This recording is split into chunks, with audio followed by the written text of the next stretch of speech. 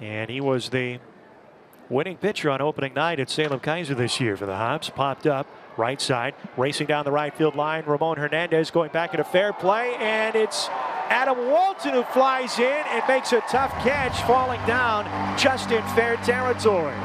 Now we saw Hernandez struggle with a pop fly yesterday. This one a higher degree of difficulty. He had his back to home plate, and at the last moment Walton takes over.